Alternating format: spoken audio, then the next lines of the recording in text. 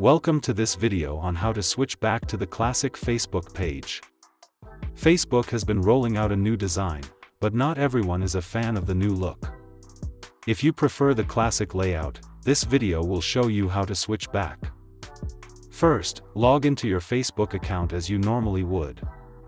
Once you're logged in, you have to switch to your Facebook page that you want to.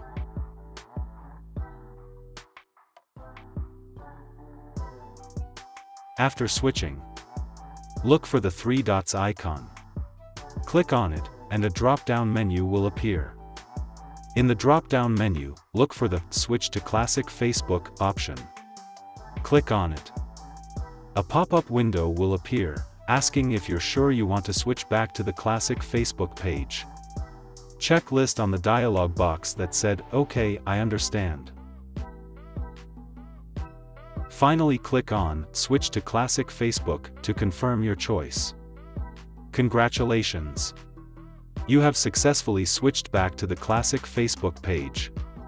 Now, you can enjoy the familiar layout and features that you're used to. Thank you for watching this video on how to switch back to the classic Facebook page.